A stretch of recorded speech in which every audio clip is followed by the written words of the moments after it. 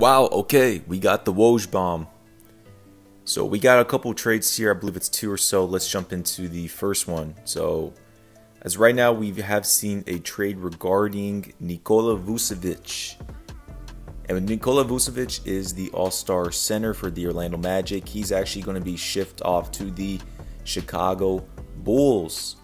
So overall, the Chicago Bulls land Nikola Vucevic and Al-Farouq Aminu for Otto Porter, Wendell Carter Jr., and 2 first-round picks. Wow. So the Chicago Bulls are still in pursuit for Lonzo Ball, and they picked up Nikola Vucevic. We've already known the Chicago Bulls that Otto Porter Jr., he had an expiring contract for around $28 million. He had to get out of there. Wendell Carter Jr. was an okay piece, but when you have Larry Markin and Zach LaVine, you got to make a move to keep Zach LaVine happy and build something around him. So this is a good move if you're Chicago. I mean, you had to give around 2 first picks. So, I mean, it is what it is. We already know what the Orlando Magic, they're trying to rebuild and blow it up. Maybe we'll see an Eric Gordon trade come here pretty shortly, but this is good for the Magic. That you're blowing it up. You get 2 first-round picks. You get an expiring contract. And Wendell Carter Jr., you can have him for a year or two. Maybe see if he grows with his potential, or you can, send him off and all that.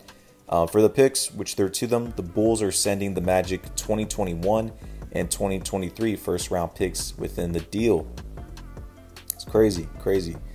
We do have a mini trade as well. The Denver Nuggets are acquiring JaVale McGee for Isaiah Hartenstein and 2 future protected second-round picks. So Cleveland is acquiring a 2027 unprotected second-round pick and 2023 protected second-round pick through number 46. If you're the Nuggets, this was a move that had to be made. You were able to get another big out there, more depth, and JaVale McGee, he's probably one of the most underrated centers out there. A 3-time champion. He started on championship contending teams. And, I mean, he's a great defensive big with his wingspan and being 7 feet or so.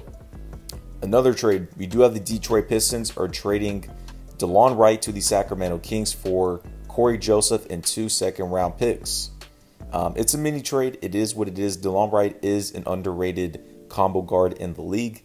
In Sacramento, which they're not going to make the playoffs or anything, but that's a good deal for them. 2 second-round picks are nothing. Corey Joseph, I believe, has an expiring contract. If not, he has another year.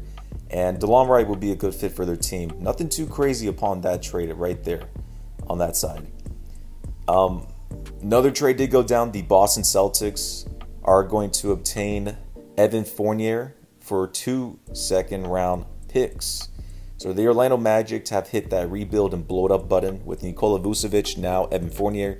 Evan Fournier is going to be a great fit for Boston. He's going to fit the culture. He is 6'5" as a shooting guard. Actually, my bad. I think he's 6'7" as a shooting guard. He's going to give him some great length offensively and defensively, and another sniper from deep. So this is a good pick for them. This is a good pick. I like that. These are the deals as of so far. We'll cover a little more. There's going to be some more Woj bombs. We'll jump in.